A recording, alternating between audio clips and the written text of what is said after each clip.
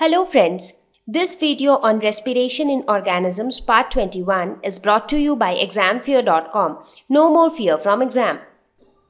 So let us now talk about plants. So we have spoken a lot about many different animals. So what do you think can happen in plants? How do plants undergo respiration?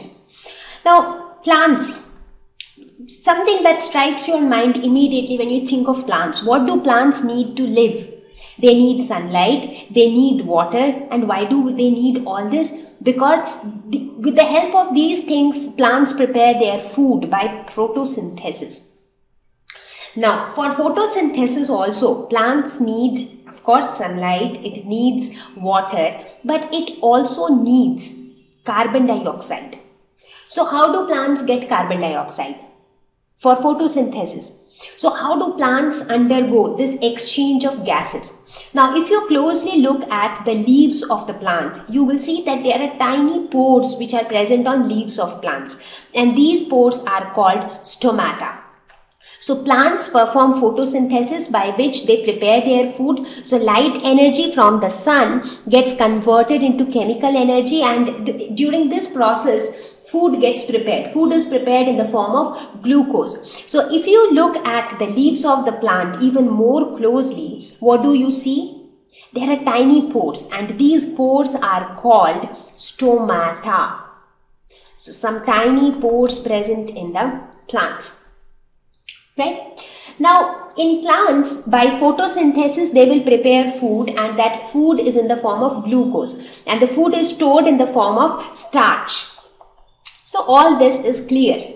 Starch is the form in which food is stored. But plants also need energy to perform all these things. Even though plants do not move from one place to another, but to carry out photosynthesis, to carry out the life processes inside, they also need energy. So that means in plants also, the food which is prepared, that is glucose, needs to be converted into energy. So that is where respiration comes into picture. And for respiration again, the food needs to be oxidized. So food again here is basically the simplest form of food, which is glucose. So glucose needs to be broken down to get converted into, to produce energy. And for this process again, oxygen is needed. So exchange of gases, again this will produce carbon dioxide, which needs to be thrown, which can anyways be utilized for photosynthesis. So exchange of gases again needs to take place in plants, just like it had happened in animals.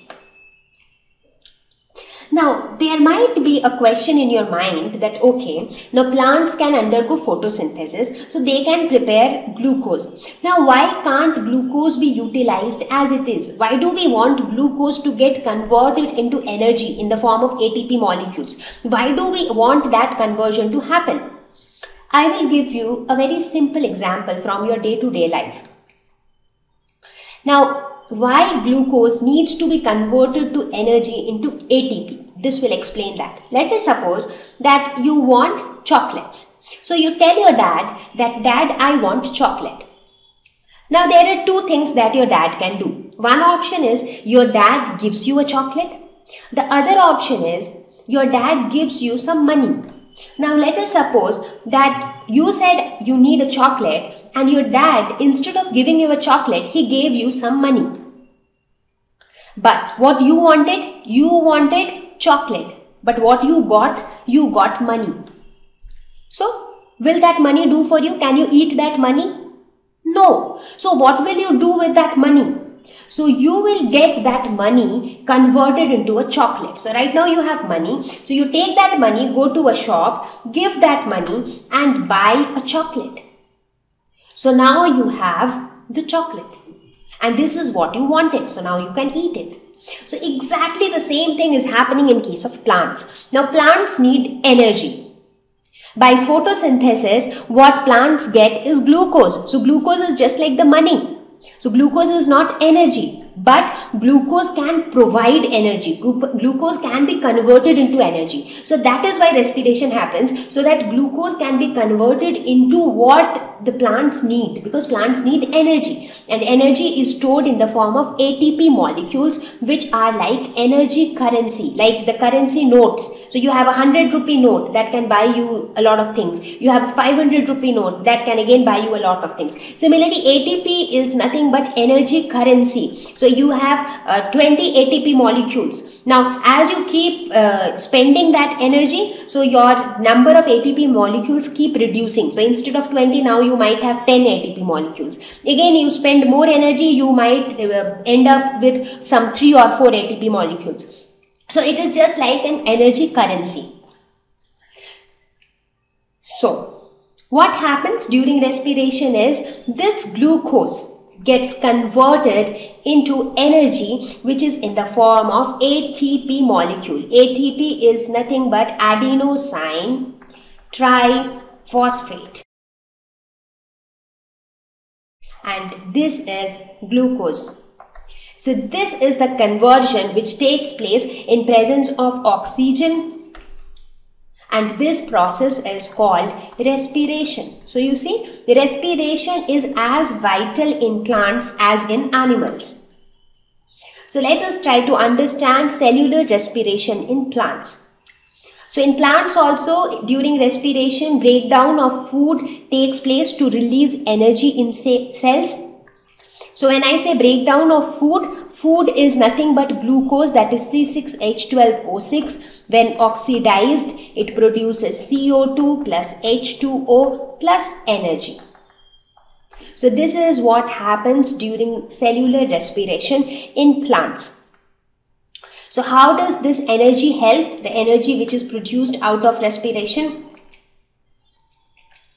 So this energy which is produced as a result of respiration helps to perform the various activities. Like in case of us, in case of human beings, we do different types of activities, we do all kind of work, everything involves energy, and that energy is provided by this respiration. Similarly, in case of plants also, they also undergo a lot of processes inside them. Even plants have to prepare their food, that is by photosynthesis. They also throw out waste materials out of their body, they also grow, they also reproduce, and all these processes need energy. So this energy, this is where this energy helps the plants. Now the question is, for respiration to take place, gaseous exchange had to happen in plants also. So how do gaseous exchange takes place? So plants take in carbon dioxide for photosynthesis and give out oxygen. So in case of plants, the carbon dioxide, which is a product of respiration, is used for photosynthesis, and in photosynthesis they give out oxygen. And in case of respiration, it is just the opposite. So whatever is the product of photosynthesis is the substance that is needed for respiration. Similarly, whatever is the product of respiration is what that is needed for photosynthesis. So for plants, it's like oxygen and carbon dioxide can be utilized alternatively. However, plants also have these structures called stomata, which are tiny pores which are present on the leaves, through which gaseous exchange takes place between plants and the surrounding atmosphere. So that's how stomata helps in gaseous exchange. Not only stomata, there are also root hairs which are in direct contact with oxygen which might be present in the soil, because soil also contains water, and in water you have oxygen in dissolved form. So from there, absorption of oxygen can happen through root hairs also. In some plants there are these small pores called lenticels, and these are present on the stems of the plants. So these lenticels also help in exchange of gases. So these are some of the parts in plants which help in gaseous exchange. However, like animals, plants do not have any specialized respiratory organs like lungs or gills or anything like that. Do you know why? Because in plants there is less transport of gases from one part to another. Because even if you look at the plants, they of course do have conducting vessels like xylem and phloem. We will talk about them in the next lesson. So, but as such, they do not really need to transport these gases from one part to another, because because everywhere, like in stems they have stomata, in leaves they have stomata, so they can undergo exchange of gases from there. Similarly in roots they have root hairs, so root hairs can help in gaseous exchange. Again you have lenticels. So there are many different things which actually help in gaseous exchange in different parts of the plant. Rate of respiration is quite lesser than animals. That is because in animals, when animals want to undergo respiration, they need oxygen. So that entire oxygen has to be taken in from the surroundings. But in case of plants, oxygen is also produced as a result of photosynthesis. So some amount of oxygen is managed within the plants itself. Plants only produce oxygen.